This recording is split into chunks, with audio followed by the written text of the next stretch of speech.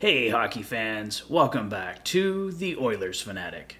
If this is your first visit to the channel, please consider liking and subscribing, and you can also follow along on Twitter and Instagram at Oilers Fanatic YT. Hope everyone had a great weekend and enjoyed the first Oilers NHL preseason game this year. A nice little 4-0 win over the Calgary Flames.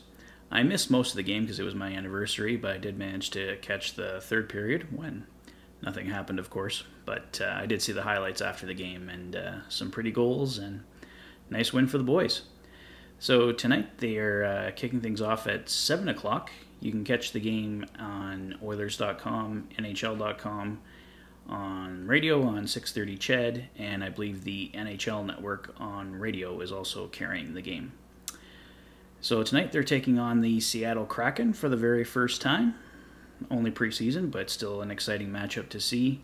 There'll be no Adam Larson in the lineup for the Kraken, so we'll have to wait and see on that. But let's go over who's in the lineup for the Oilers tonight.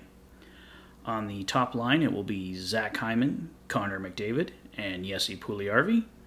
On the second line, Ryan Nugent-Hopkins, Leon Draisaitl, and Kyler Yamamoto. On the third line, Brendan Perlini, Devin Shore at center, and Kyle Turris on right wing. On the fourth line, Tyler Benson, Ryan McLeod, and PTO signee Colton Sevier will be on fourth line right wing.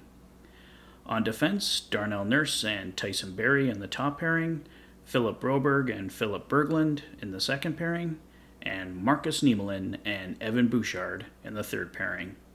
And Mike Smith and Mikko Koskinen will split duties in goal for the Oilers. So my plan tonight is to do live streams with you guys in each intermission, first and second, of course, and then do a little post-game wrap-up with you. So if you're interested in that, please log on, and I'll see you guys in the first intermission. We're pretty much at game time here, so I'll get off here and get my TV ready to go. So I'll see you guys soon. Enjoy the game.